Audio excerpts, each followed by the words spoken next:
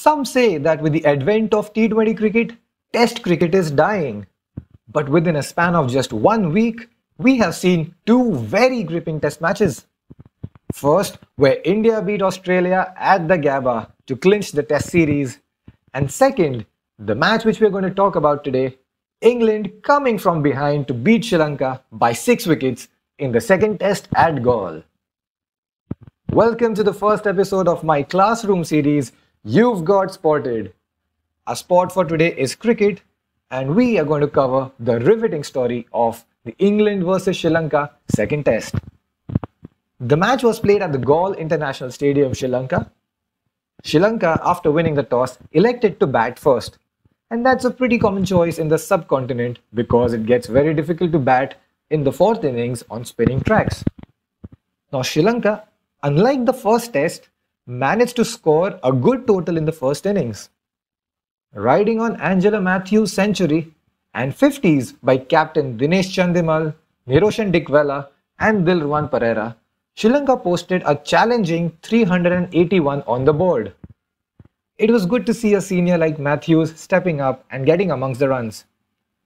From England's side, it was surprising to see all the 10 wickets being picked up by the pacers on a track considered very good for spin. Leading from the front was the ever-reliable Jimmy Anderson, who took a 6-wicket haul. He entered the record books by becoming the first Englishman to record 35-wicket hauls in Test cricket. Wow! To partner Jimmy, Mark Wood got 3 wickets and Sam Curran got 1. England, in reply, fought their way to 344, giving Sri Lanka a slender 37-run lead. Now, I say fought their way because it was skipper Joe Root, the lone warrior, scoring 186, getting some support from Jos Buttler's half-century. Root, for the first time in his career, recorded successive 150-plus scores, backing up his double century from the first Test. Sri Lanka's left-arm spinner Lasith Embaldaniye was the chief destructor, recording his career-best figures of 7 for 137. Dilruwan Perera and Ramesh Mendes got 1 wicket each. Now, Sri Lanka getting a lead in the first innings was not expected by many, especially after a dismal outing in the first Test. But such has been the week, and this lead gave the Lankan fans something to cheer about and a hope for victory after a long time. But cometh the second innings and cometh the English spinners to take charge. After going wicketless in the first innings, the spinners wreaked havoc in the second innings. Jack Leach with his left-arm spin and Dom Bess with his right-arm off-spinners spun their web on the turning track, and the Lankan batting collapsed for 126. The wickets tumbled as fast as Spider-Man shoots his webs. The only resistance came lower down the order by none other than Lasith Embaldaniye once again, who got 40 runs. Leach and Bess got 4 wickets each, and Root chipped in with 2 wickets to finish the innings. If you noticed, for England, all the 10 wickets were taken by the pacers in the first innings, and all the 10 wickets were taken by spinners in the second. This has happened for the first time in the history of Test cricket. As crazy as it sounds, such were the scenes. England was set a target of 164 runs.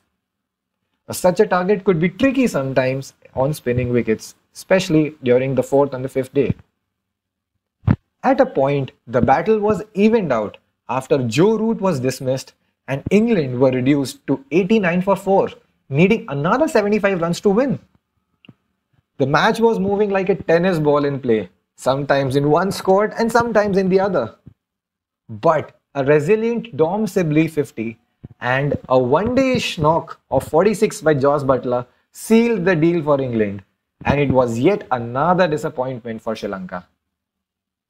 England won the match by 6 wickets. Joe Root was deservedly named the man of the match and the man of the series. For the Sri Lankan fans, this is a phase of cricket which they would like to forget. Not much right is happening in the Sri Lankan cricket, but there are still positives to be taken from this match for them. One Lasith recently announced his retirement from all forms of cricket, Lasith Malinga. And another Lasith rose to the occasion and was the silver lining of the cloud from this test match. And that's Lasith Embaldaniye.